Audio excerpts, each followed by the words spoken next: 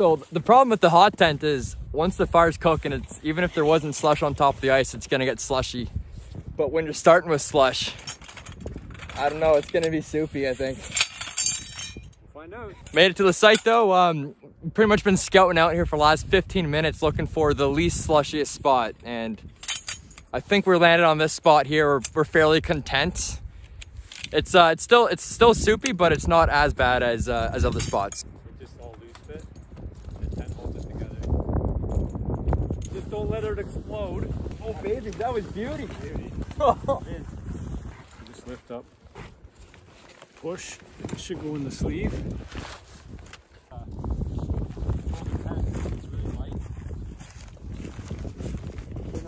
Keep an eye on the tent, it doesn't blow away.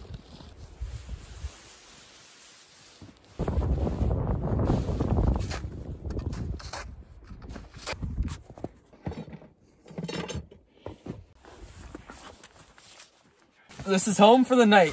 I got 2 cots in here. Actually, you know what? Honestly, it fits a lot more comfortably than I was expecting. Now, the biggest fear is obviously the floor is slush already. It's not too bad. It's fairly packed down. Yeah, it's gonna be it'll be slushy by the time we're done. 100%. Just getting the first minnow down here and aiming between 30 and I guess 50 feet of water. We're sitting right now at about 42, 43 feet. Little minnows, eh? Yeah. I don't know. I guess you should trust the locals. And we're going real small. No, we're not trying to catch small fish. This is just what works around here.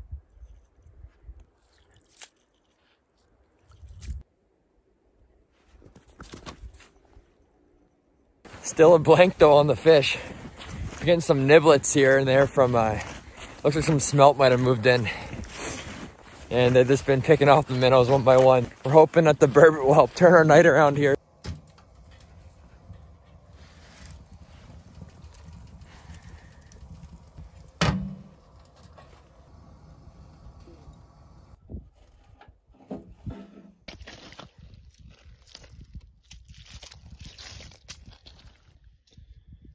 Here is the first positive update of the day.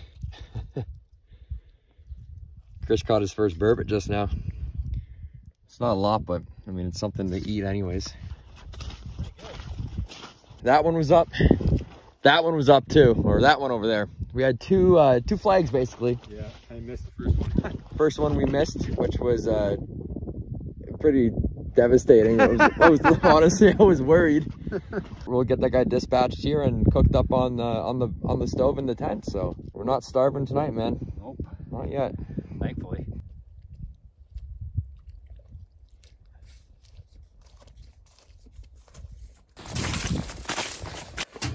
Oh, I forgot to pee. That was the main reason you went out.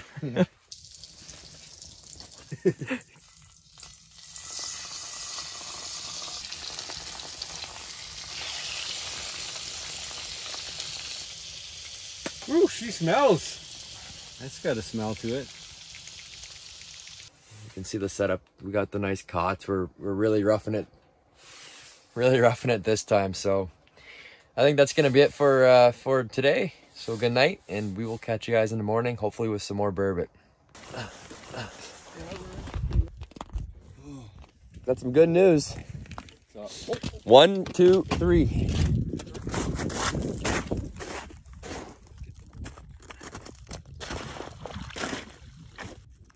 Burbot. That's a good one. Yeah. Greasy burbot in the morning. Look at that. Mine was bigger than that. Really? It was chunky. Well, I'd probably go with the same. That's a good fish.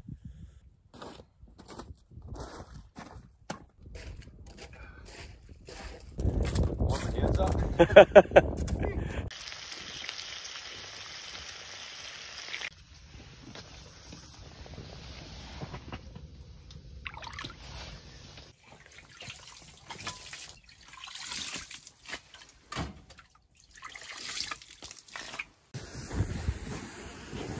Heading out on the little expedition.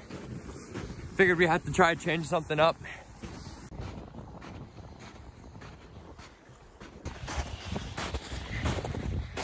Looks like some deer tracks coming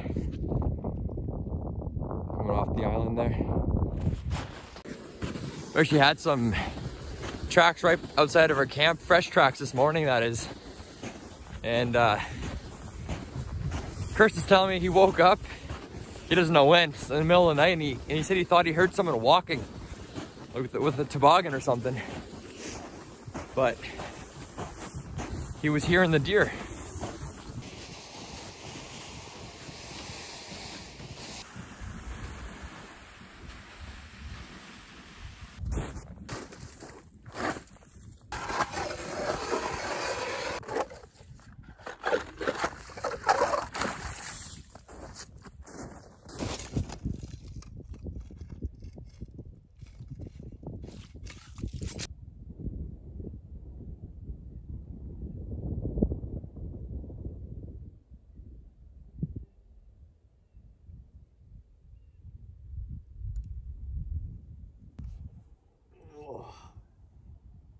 Jeez, come on. Come on. Hey, we gave it a good shot. You know, we gave it a... At least we tried. At least we tried.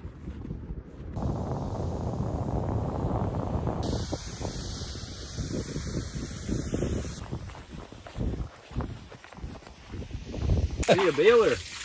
Oh man, you are the baler. Yeah. I've resorted back to bed. I'm defeated from my failed expedition from this morning. You